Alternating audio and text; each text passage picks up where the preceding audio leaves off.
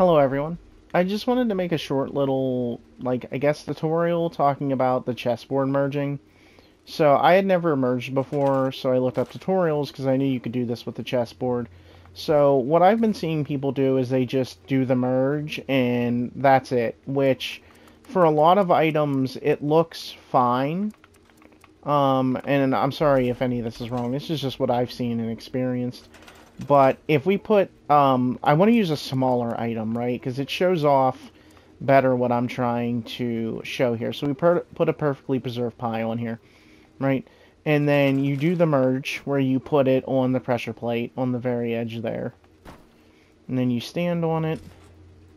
And then you pick it up and put it down. And then you pick it up and put it down. And then it's merged, right? But it goes in too deep. All of the items I've seen, even in the tutorials, the items go in too deep, right? Like, that looks terrible. That looks really bad. So I am going to store all of this, and I'm going to put it back out. So, stored. You'll see what those are for in a minute. I'm sure if you can... Well, so you can't do this on a super small table, right? Obviously, because it's going to be too big. But you take these crappy moldy mats that I don't know why you would want to use them, really, and you stack two of them on top of each other, like this. And you can fiddle with it and get it to be as perfect as you would like, so that, because if you merge these on even a thin table, they can stick out the sides and stuff sometimes. So you put two of those there, and then you could also put like even two chessboards on here if you, because it has the width to put like two chessboards.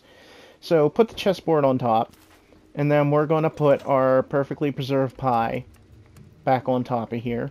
We have a second one because it stored it whenever I did that. And then you can come in here and you can turn the pie to be any way you want it to be. And then we're going to do the pressure plate trick here again.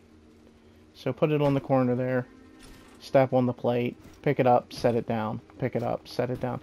Now the pie is sunk in, but it's not clipping into the table at all.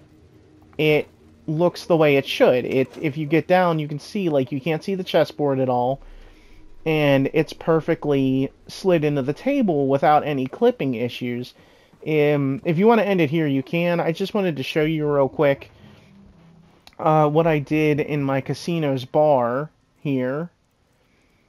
If we come up here, you can see the pool table. I've done this so the balls don't actually clip through. None of the glasses or the rag or anything are deeper than they should be. I know I didn't do this perfectly. It's sticking out a bit.